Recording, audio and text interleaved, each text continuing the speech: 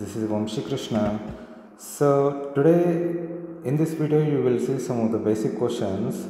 So the first one is first pure blood supplying to which part of the baby in the womb. Okay, the baby is present in the womb. So the blood which is which is going to the baby body. Okay, which is the blood which is going to the from mother to fetus. Okay, so pure blood is reaches to which part of the baby body. Okay, options are umbilicus, liver, heart and kidney.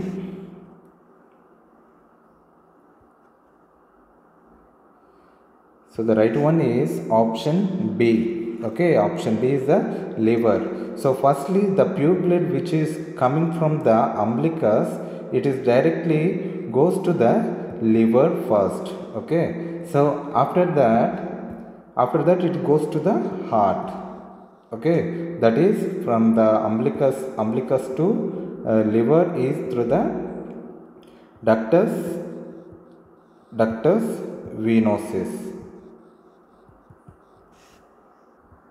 Okay, so the ductus venosus and the pure blood which is supplying to the baby body, first part is the liver.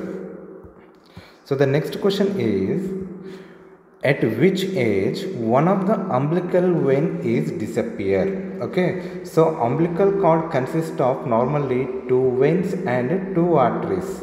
So after how much time, how much days, how much months, the one of the blood vessel, that is vein, it is right vein. Okay, so it is disappear after how many months? Options are option A second month, option B fourth month, option C first month, option D none of the above. So the right one is option B, fourth month. So at the time of fourth month, the right umbilical vein is disappear. So after that, the umbilical cord consists of one vein and two arteries. So the next one is oxygen saturation level in the umbilical artery. So how much of the oxygen saturation present in the umbilical artery blood? Options are 30 to 40%, 40 to 60%, 50 to 60%, finally 92%. So the right one is option C, that is 50 to 60% of the oxygenated blood present in the umbilical artery. The next one is the primary source of heat in the body. So in our body, the primary source of heat production in our body is, options are sunlight, it is from the external, metabolism, it is inside the body, heartbeat or the blood circulation. So the right one is option B. Okay, by the metabolism, the heat will be produced during the metabolic reactions. Okay, so metabolism will be taking place in the cells. Okay, so the nutrients which are absorbed in the body, finally it goes to the cells. Okay, so in the cells there is a reaction, those are called metabolic reactions. So in that process only the heat will be produced. Okay, the next question is the sequence of physical examination when assessing the abdomen. So when you are going to assess the physical examination of the patient, mainly for the abdomen, so which steps you are going to be follow? Options are option A inspection, auscultation, percussion, palpation. Option B inspection, percussion, palpation and auscultation. Option C auscultation, inspection, percussion and palpation. Finally, option D, palpation, auscultation, inspection and percussion. So which method and which method you are going to be follow when you are going to assess a patient with abdominal pain or something else? Okay, when you are going to assess the abdomen of the patient, so which of the steps you are going to be follow? The right one is option A. Okay, so option A is the inspection. So firstly you are going to inspect the what are all the abnormalities we can find out by externally, okay, and then you are going to auscultate by the stethoscope to listen the intestinal movements, and then percussion for the any mass presence, palpation is for the any pain or any mass, tumor or something else to palpate. Okay, you can palpate the whatever the abnormalities present by the hand. Okay, percussion is nothing but you are going to pressing, by pressing you can assess. Auscultation is the listening, inspection is the vision, okay, seeing. So this is a method for the abdomen assessment. So after that, when you are going to assess for the a whole body, okay, whole body physical examination, so you can assess by the first one is the auscultation. Okay, first one is the auscultation. Sorry. So total body physical examination. So first you go for the inspection, okay, and then you go for the palpation, and after that percussion and auscultation.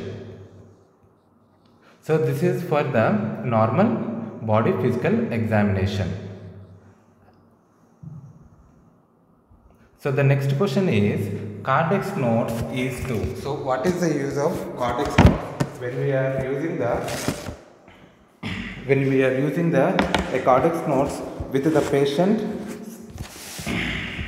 So the options are option A, needs and medical information of the patient. So what is the purpose of Cardex? Is it need for and medical information of the patient, otherwise condition of the patient, otherwise health status of the patient, or all of the above?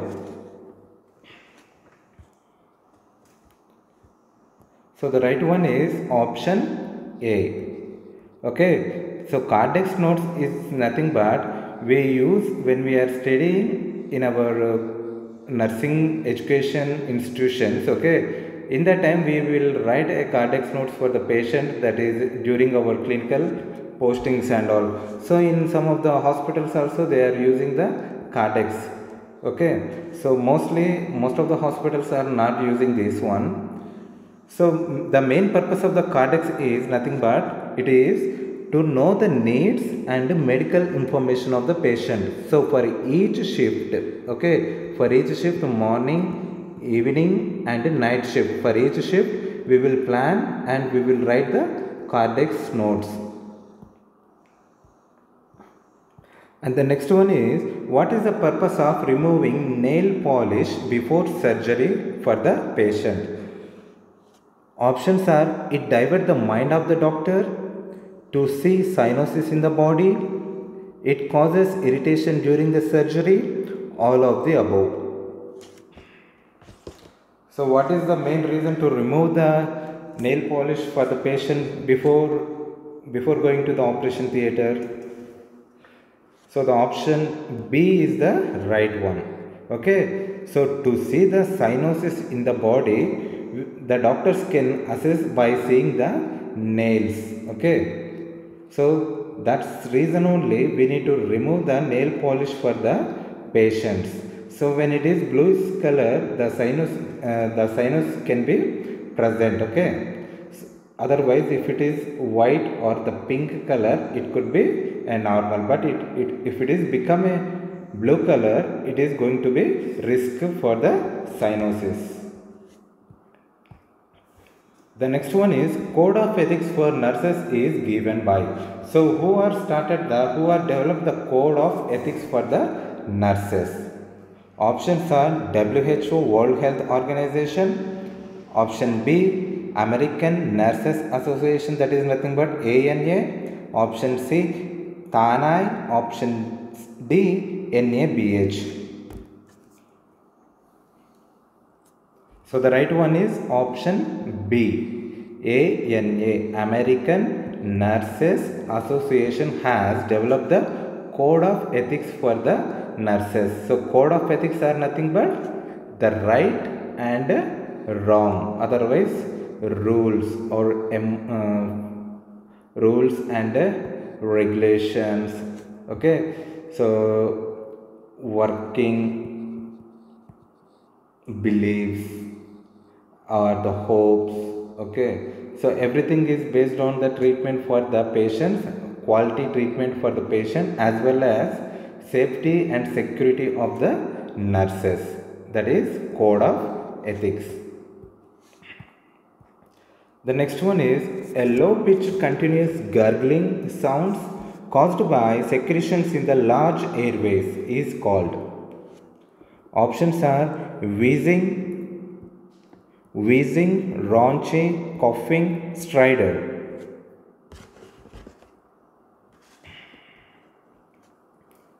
The right one is option B. Okay, that is raunchy. So raunchy is nothing.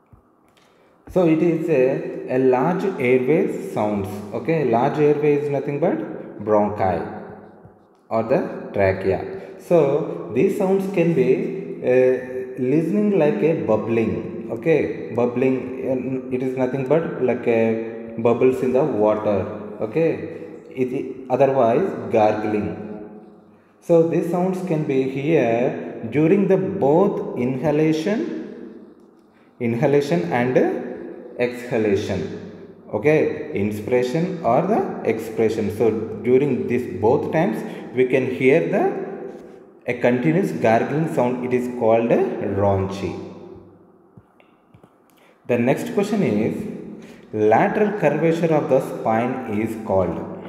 Options are kyphosis, lordosis, scoliosis, none of the above. The right one is option C, scoliosis. So scoliosis is nothing but the vertebral column. It will be looks like, okay, the lateral curvature of the vertebral column can be seen in the case of scoliosis. So the lordosis is nothing but anterior curvature. Okay, kyphosis is nothing but posterior curvature of the spinal cord, otherwise vertebral column. The next one is which of the following is used to assess the function of the brain stem? Options are Glasgow Coma Scale, Cold Calorie Test, Braden Scale, Intracranial Pressure. So among these four options, which one you will use to assess the function of the brain stem? So the right one is option B. Cold calorie test can be used to find out any abnormality, okay, in the case of brain stem.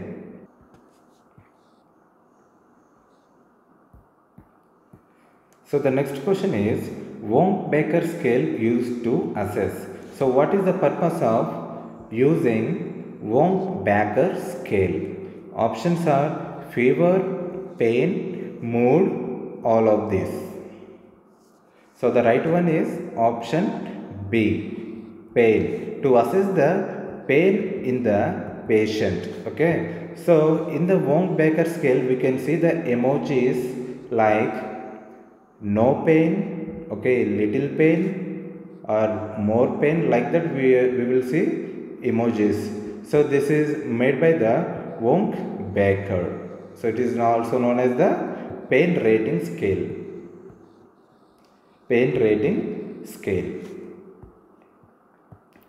The next one is in diabetic ketoacidosis, patient 2 which electrolyte should be replaced? So in the case of patient with diabetic ketoacidosis, so what will happen in the case of diabetic ketoacidosis? So in this condition, the body will produce the excess amount of the acids. It is nothing but ketones. Okay, ketones or the ketone bodies which are produced in the case of diabetic ketoacidosis. So in this condition, when there is not enough insulin produced in the body, so it can cause for the infection, otherwise other illnesses will be going to happen in the case of diabetic ketoacidosis. So in this position we need to replace the sodium. Okay, by replace the sodium we can reduce the formation of the ketone bodies. Okay, ketone bodies can be stop the production. So where the ketone bodies can be produced, that is from the liver. Okay, so from the liver the ketone bodies can be produced.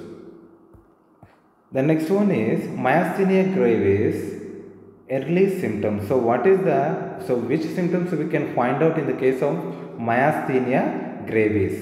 Options are ptosis, respiratory difficulties, tremors, none of the above. So which one is the right answer? That is option A, ptosis. Okay, ptosis can be seen early sign or the early symptom of the condition with myasthenia gravis. So it is nothing but ptosis is nothing but drooling of the eye. Okay, so it can cause the due to the underlying disease, that is myasthenia gravis.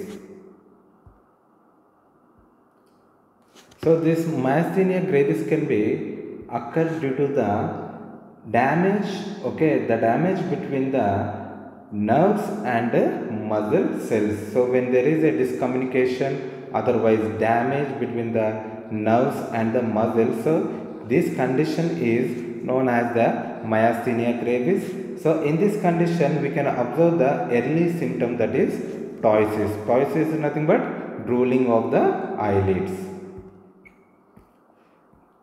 So this is the end of my class.